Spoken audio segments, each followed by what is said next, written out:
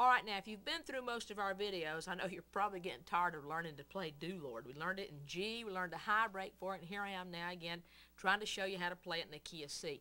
The reason I keep using this song is it's so familiar and it's just so basic. It's a good way to get some of the basics out of the way. So I hope you bear with me through this. Let me play the break that I'm going to show you.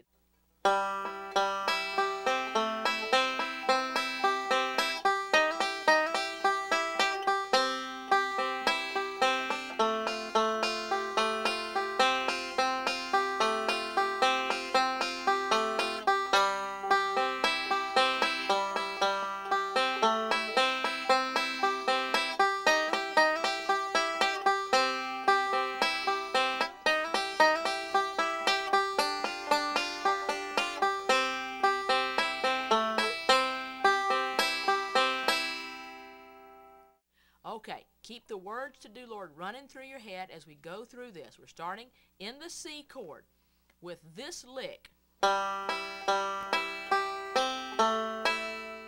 Listen again, it just speaks these words. Do Lord, oh. Okay, 3-1, 3-1. Then 5-2, second fret on the third one. That's a square roll.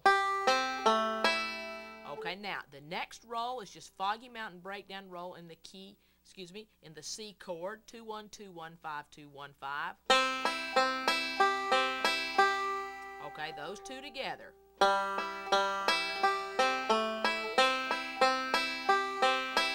we're going to move to our second position C. You have to know where that is.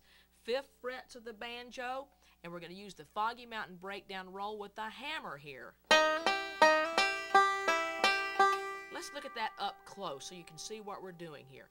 We're first of all setting up in this position, index finger on the 4th fret of the 2nd and ring finger on the 5th fret of the 1st. We use that position in Lonesome Road Blues. Okay, now we're going to hammer with this middle finger down to the 5th fret of the 2nd. Playing the 1st string after it, then hammer again and play the 1st string after it. Just like we do in Foggy Mountain Breakdown. Then the 5-2-1-5 is done with just these two fingers down in second position C. We'll be using this lick a lot playing in the key of C, so you want to get it down pat. Now back down to the first position, hit that C note. I'm going to tell you one more time, it's the 1st fret on the 2nd string. That's an 8th note.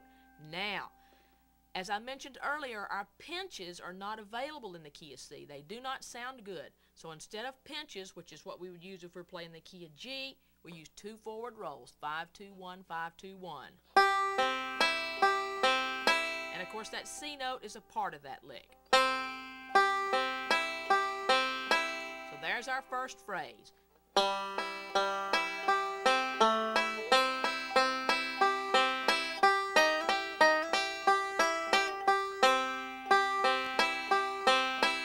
Second phrase, switch to F chord. Now again, you can cheat and not put your ring finger down if you have to. I don't recommend it.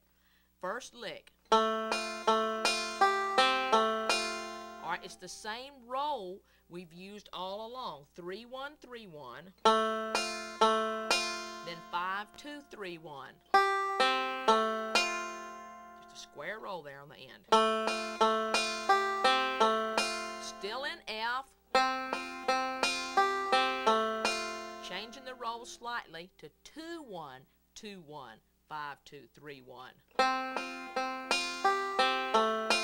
Okay, now on the 2-1, 2-1, you can use index middle, thumb middle like we do Foggy Mountain Breakdown. You can use index middle, or sometimes I just use thumb middle, thumb middle. A lot of choices there. It doesn't make any difference. It's almost impossible to do it wrong.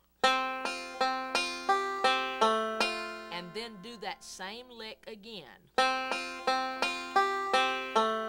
Then we're going to end up that phrase in the C chord on the 3rd string, because that's a melody note, and put our 2 forward rolls in for fill.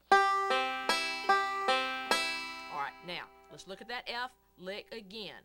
To me, it seems like we have 3 licks in F. 1, 2, 3. third string. Now,